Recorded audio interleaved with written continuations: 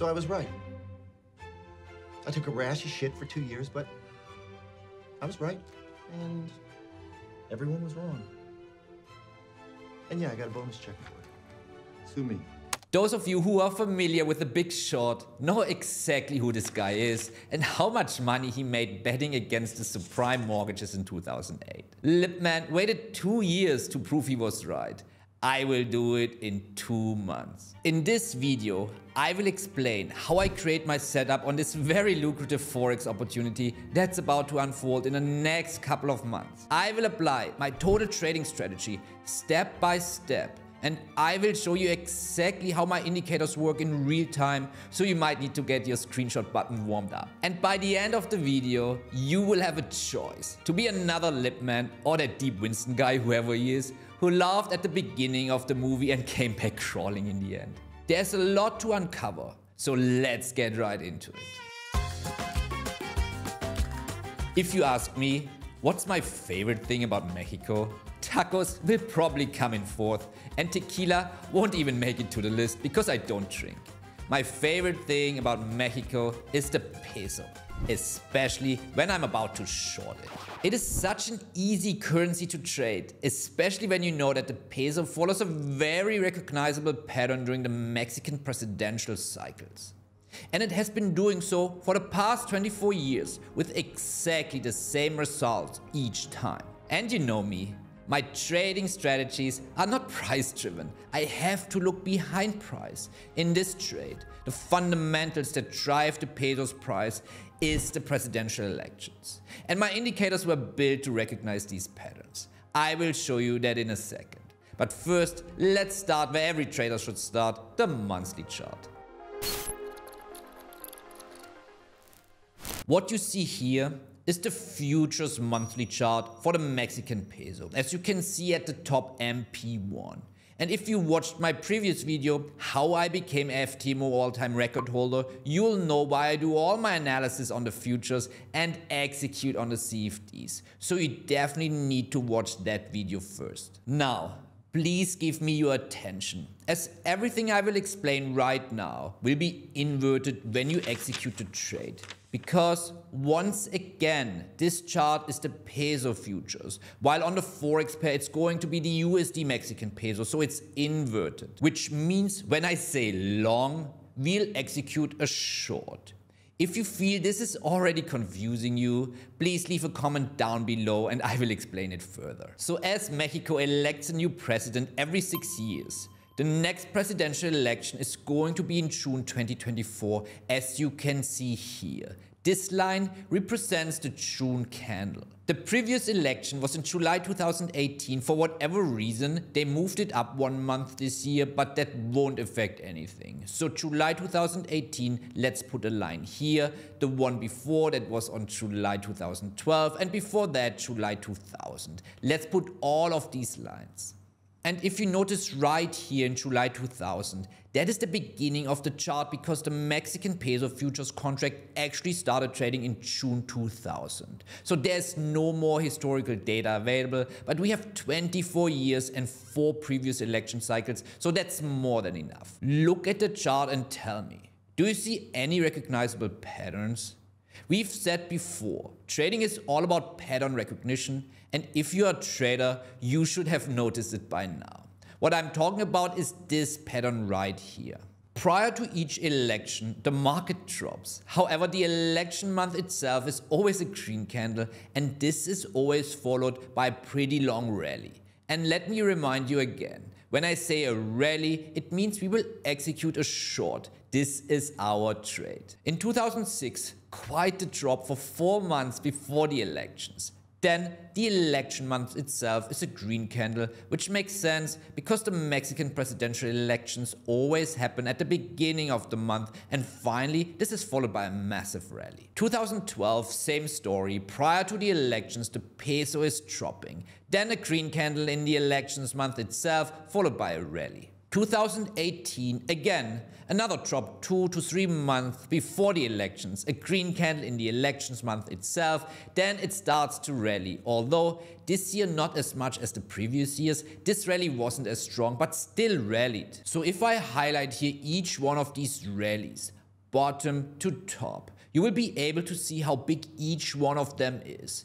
Please keep in mind, these are monthly candles, so each one of these rallies are pretty huge, even the 2018 one. So after recognizing the trend, what I do is I look for a good entry point, stop loss, and a good take profit. And if you remember, I use supply and demand to find these supply and demand zones to time my trades. I will get into that in a moment. We still haven't finished our fundamental analysis yet. But you can notice here in each one of these bottoms, there's a consistent pattern that shows. The bottom or the start of the rally is always in a month prior to the elections month. So again, these vertical lines represent the elections month itself, so the bottom is always the previous candle. I will now move these vertical lines to stand on the start of the rally, which are the June months. Beautiful. Now as you can see, our setup is beginning to take shape. Now, each time the peso bottomed before each election, it didn't bottom randomly anywhere. Of course not.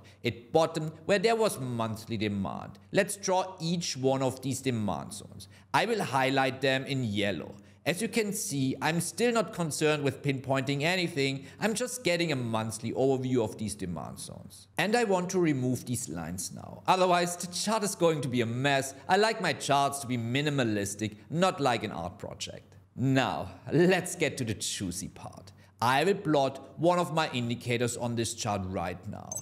This is the smart money index. The red line that you see here is the retailers, or in other words, the dumb money. We want to buy when they are selling and sell when they are buying.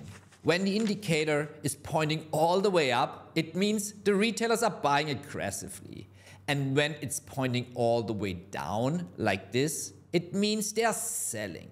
And it comes as no surprise that the retailers were always at the low right before the elections compared to their previous behavior. So, June 2006, low relative to where they were before. June 2012, low relative to where they were before. June 2018, same exact thing. The retailers were very bearish in each one of these cases, and then the market started to rally. That's why some traders refer to them as dumb money, because of behavior like this. And they actually don't stop here.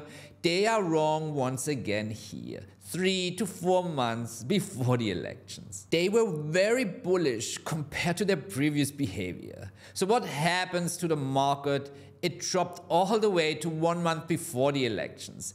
This behavior repeats itself in each one of these cycles and consistently being on the wrong side of the trade. So what about the current election cycle in 2024? Well, there's nothing new under the sun. Retailers will most likely be very bullish compared to their previous behavior. I will know for sure when the indicator updates, and that's my first go signal. Then, and only then, I will start to time my entry because I know the market will collapse. So since our chart here is inverted, I'm placing longs on my prop accounts where I can trade Mexican peso CFD. By the way, that's my appetizer, because the real trade, the big short, won't even start until May. Like I said before, this year the presidential elections will be in June instead of July. So the bottom should appear in May, and then I can take this rally with me. Is that it? Am I ready to place my trades now? Of course not. We're just getting started. See this monthly zone here?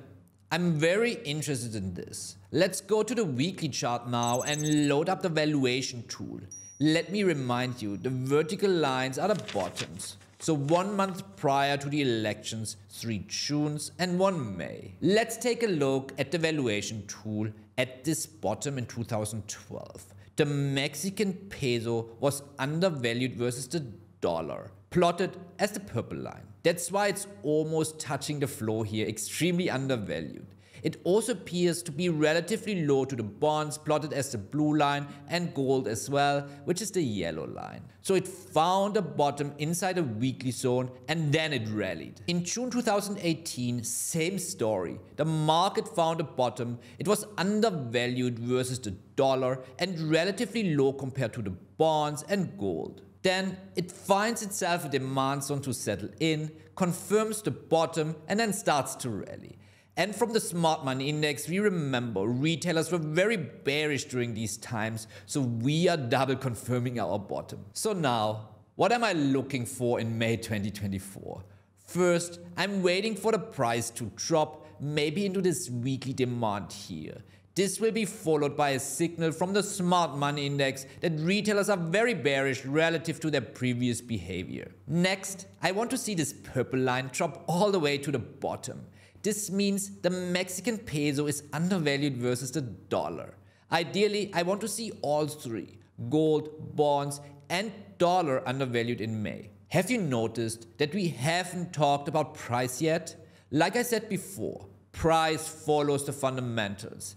That's why I only apply technical analysis after the confirmation from the valuation tool and the smart money index. And it's very straightforward. And what I see here are high quality weekly and monthly demand zones that I just cannot ignore. So the plan is simple. I will wait for the drop all the way down here in May, position my longs, aka my shorts, and hold it through the election month in June, which has always been a full green candle on the monthly chart. And maybe even hold on to that all the way into mid or the end of the year. But don't forget, we still have the first course, the small short 3 months before the elections. But this year it is a bit tricky because there are no high quality zones nearby. I might position myself in late March or in April. I can see there are a couple of supply zones here, but I don't know if the price will rally all the way up. But if it does, we'll have to be overvalued versus the dollar, and we'll see the retailers on the smart money index extremely bullish, as we discussed before. Anyway, the higher probability trade for me is the long, aka the big short. That's the main course. I can see some of you are already getting confused, but if you understand everything I've said so far, maybe you are able to take this trade as well. Let's face it, guys. Life is plotted on a curve, and our journey as traders is the never-ending seek to be ahead of this curve, because it means we are one step ahead of the crowd, and that's what I believe my method does. It gives me and my students an edge against the market